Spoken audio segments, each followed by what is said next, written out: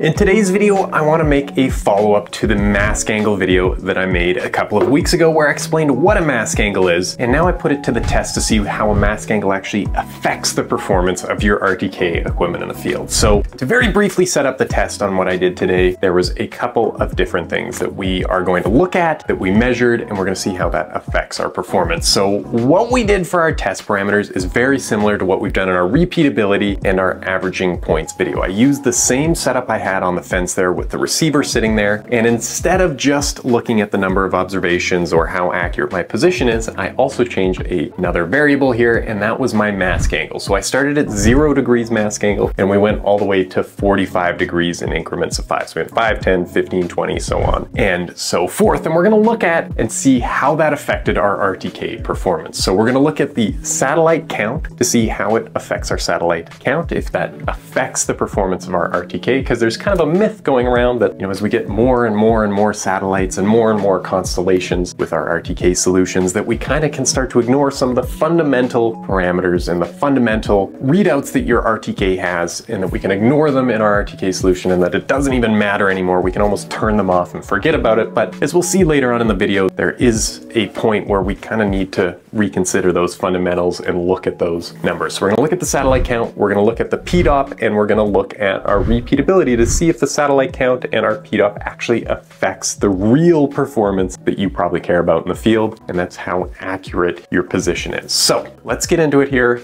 and first dive into our satellite count. The first stat we're going to look at here is our satellite count, kind of exactly what I expect. So that 0, 5, and 10, we saw effectively no change, but after 10 degrees, so once we start hitting 15, 20, 25, we kind of see this exponential decay in the number of satellites we see. And because I observed it over the whole course of the day, this is actually pretty repeatable. So we kind of go from all the way at 30 satellites at 10 degrees, all the way down to under 10 satellites once we're hitting 45 degrees. And in fact, I tried to test all the way up to 50 degrees, but I had so few satellites, I was no longer able to generate a fixed solution and couldn't calculate a position, in fact, so it was completely useless. And over that angle, we could get no solution at all. So if for whatever reason you decided you wanted to go to that extreme of a mask angle, unless you're at the equator, you're probably going to have a pretty tough time getting any sort of results, which also means if you're in a deep pit mine where you only have a tiny sliver of the sky available, that would explain why you can't get a GPS solution. Now, the question is, does this satellite count affect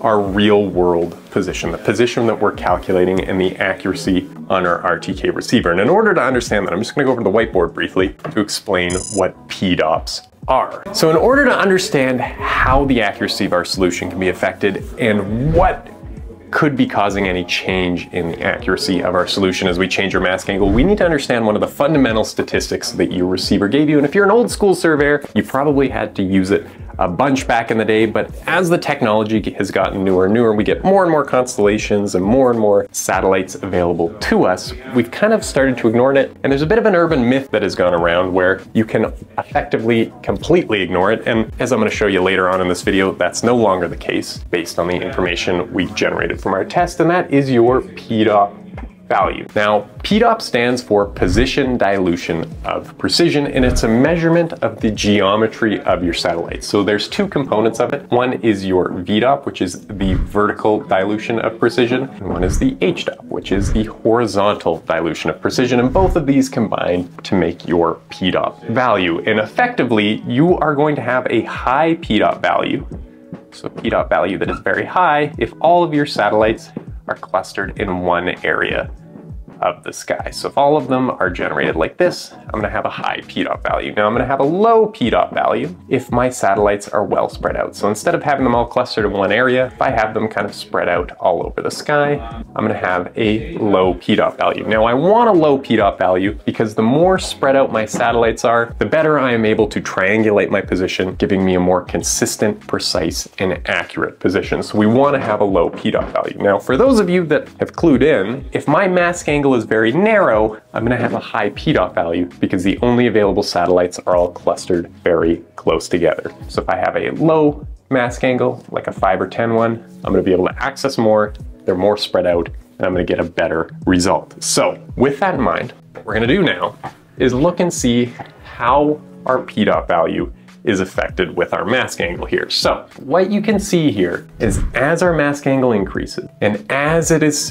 going from 0 to 45 degrees, our PDOF value is also increasing, and it's increasing exponentially, which makes sense. As we increase our mask angle, essentially the area of the sky that we have available to us for satellites is shrinking dramatically, so our PDOF value is going to start racing and up. And in fact, at 45 degrees, we're at a PDOF of over 4.5. And if you look at your RTK statistics in open sky, it's generally under 1. Now, I'm not getting into the math of how you calculate PDOF. There are a number of wonderful articles. I'll link to 1 or 2 down below on how to do that. But for our purposes, we're going to see here that once we cross that kind of 3 to 4 PDOF level, that measurement of 3 to 4 for our PDOF, we're going to see a dramatic increase in the error of a single shot observation. So we've now seen as our satellite count decreases and our mask angle increases, our PDOF is also going to increase. So how does that actually affect our accuracy and repeatability? So let's take a look here first at the northing. So in our horizontal measurement here, we're normally expecting around an 8mm standard deviation. So just like that repeatability test I did the other day, we saw great repeatability with the 631 in open sky, all the way up to kind of a PDOF of 3. We were seeing a standard deviation of under 5mm over the course of the day. Better than the spec. I wouldn't expect anything better than 8mm, but that's what we saw for the course of the day. But for that 45 degree mask angle where our PDOF was around 4.5,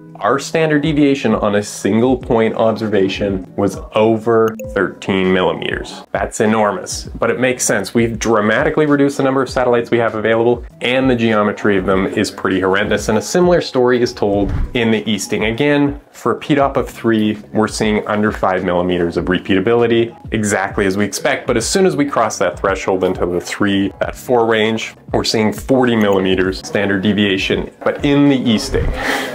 And finally, when we look at our height error, it's in the exact same story. We should expect nothing better than kind of that 15mm range for our height.